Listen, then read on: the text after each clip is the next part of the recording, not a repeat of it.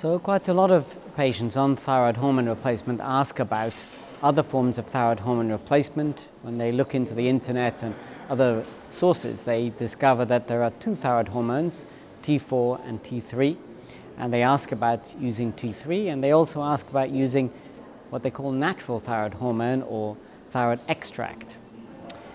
There is now some guidelines from the European Thyroid Association, but it remains a very controversial area. So just to summarize the position first from the European Thyroid Association, which is that T4 alone remains the standard therapy. And that's what should be used in the first case for people on thyroid hormone replacement. And in fact, the majority of people are quite happy on thyroid hormone replacement.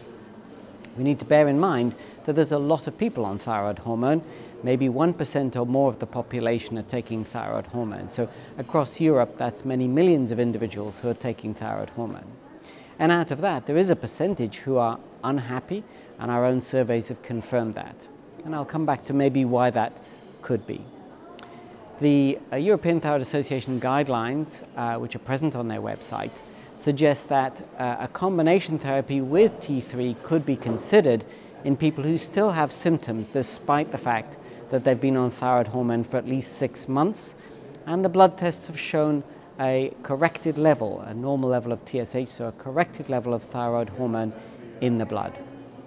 But they emphasize that this is an experimental therapy, and if after 3 to 6 months there is no benefit, then it should be discontinued, and that patients should be advised that it's not an area that we know the long-term outcomes of. It remains experimental and controversial in the scientific literature, and that should be made clear. In addition, it's recommended it should be done by centers that are specialized, so not by general practitioners, but by endocrinologists who have a special interest in this area. So that is currently the position.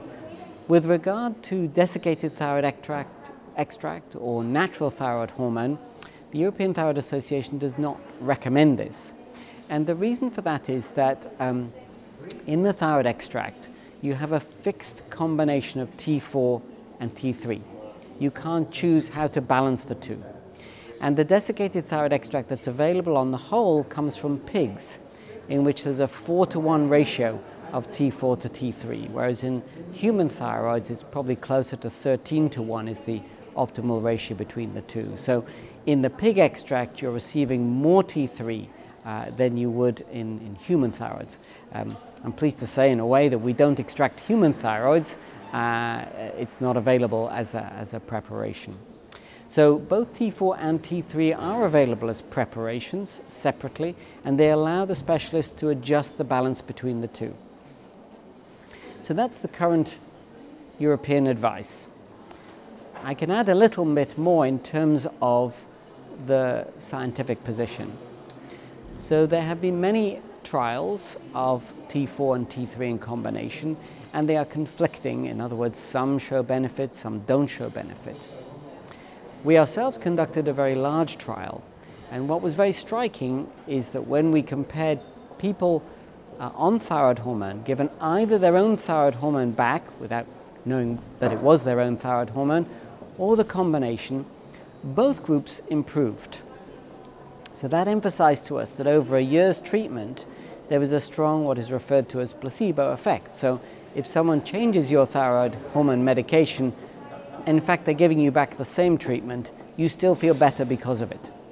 And that's good to know. It's good to know that there is a positive effect of being given things in a sympathetic way by a physician. But it does make it very confusing to know what is the specific effect of the T3. In clinical practice, we can't do a placebo study. We can't give somebody a sugar pill and say, try this, and then try that. And obviously, if we try something, it will be because people want something new. In addition, in clinical practice, people who come for T3 therapy are there because they really want something, and they're hoping for benefit. And that makes it maybe more likely that they would get a placebo effect out of the treatment. Equally, there is an issue about the safety in the long term. What we are learning recently is that actually very small variations in your thyroid hormone level over many years do have an effect on you.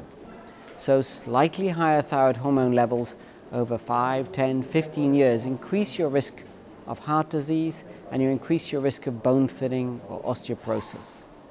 So when it comes to the combination of T4 and T3, it becomes harder to know how exactly you're being exposed to thyroid hormone, because the T3 is the very active form of the thyroid hormone, and it's, if you like, the hot form, and so is more likely to have an effect in the long term that might be too much for you. It might be helpful in the short term, but not in the long term.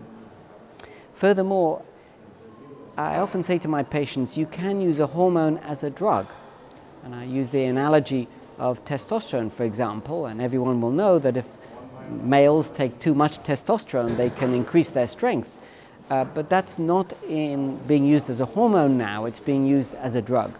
So we need to be a bit careful that we're not using too much of the T3 and T4 and getting more energy, better general feeling of wellness by using it as a stimulant rather than exactly replacing people's thyroid hormone. And that leads us to the difficult area of the fact of why are people still got symptoms when they're on thyroid hormone replacement. What we're learning is that more and more people are being started on thyroid hormone at more marginal levels of underactivity. So for people with very low levels of thyroid hormone, they almost all benefit from T4. But a lot of people have a very minor reduction in thyroid hormone. And what often had happened is that they had many symptoms, they went to the doctor, they had a blood test done, and the level is only slightly different, or in some cases, it's exactly within the normal range. And they request to go on to thyroid hormone and don't feel better. And so in those situations, it could be that thyroid hormone wasn't actually the problem in the first place. Finally, to add to the complexity of this situation, we do know that the blood levels of thyroid hormone don't reflect the levels in every tissue, because every tissue has its own ability to extract thyroid hormone from T4. So it can convert T4 into the active form T3 within the cells itself, and you wouldn't know that from just the blood level. So people say, aha, could it be that my tissues don't work properly? Well, to be exactly sure, we'd need a brain biopsy or a heart biopsy or a muscle biopsy, which is not practical in clinical practice. And we have been looking at people who maybe have variation in their thyroid activating enzymes to see if this makes a difference. But at present, that's only done on results on very large populations, and it needs to be repeated. So I guess I would summarize the position by saying a lot of people in life generally, in thyroid hormone too, are looking for improvements in the quality of their life. In the field of thyroid hormone replacement, sometimes we're asking too much. But the European Thyroid Association would say if all other avenues have been explored, it's worth trying a trial of T4 and T3. But be aware that it could represent over-replacement, which is not good for you in the longer term.